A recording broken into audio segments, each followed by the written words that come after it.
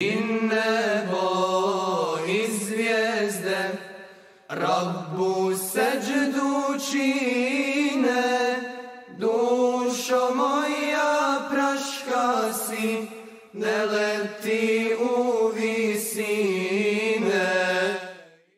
What's the difference between a macaron and Macron? This macaron is for one consistent, whereby both faces are the same, while President Macron, on the other hand, is completely inconsistent and holds many different contradictory faces.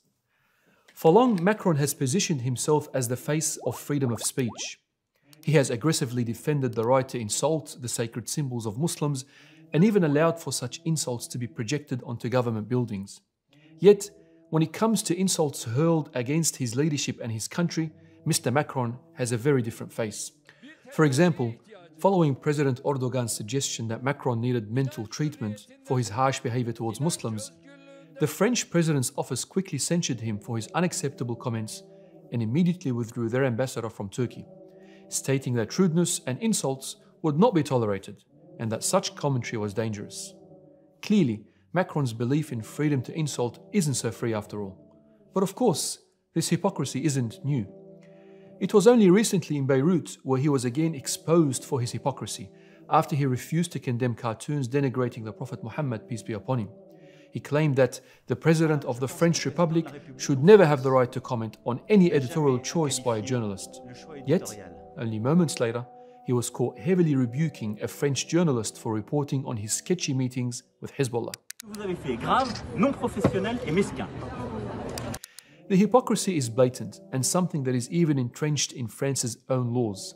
For instance, France considers it a crime to denigrate the French flag in a public place, and anyone caught trying to destroy, damage, or use the flag in a degrading manner would be subject to a hefty fine. Clearly, France considers some symbols more sacred than others. Yet to France, freedom of speech is nothing more than a political tool that is yielded selectively. At times, it's imposed to denigrate and marginalize religious minorities, and at other times, it's withheld to protect the nation's secular authority. While those who openly denigrate the sacred symbols of religious people are given free rein to do as they please, we find that France's Muslim population and those critical of the French authority are not afforded the same freedom. French mosques and Islamic schools are regularly shut down. Human rights activists who speak out against Islamophobia are subjected to assault by French authorities.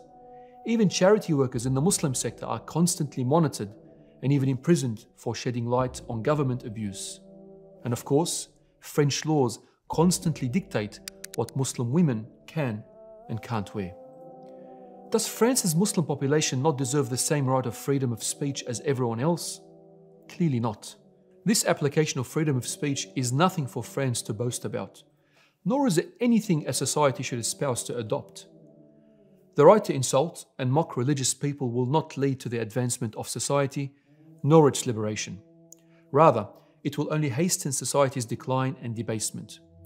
It threatens social cohesion and further bridges the divide between people. In 2019, a French report noted 1,043 Islamophobic incidents occurred. That's a 77% increase since 2017.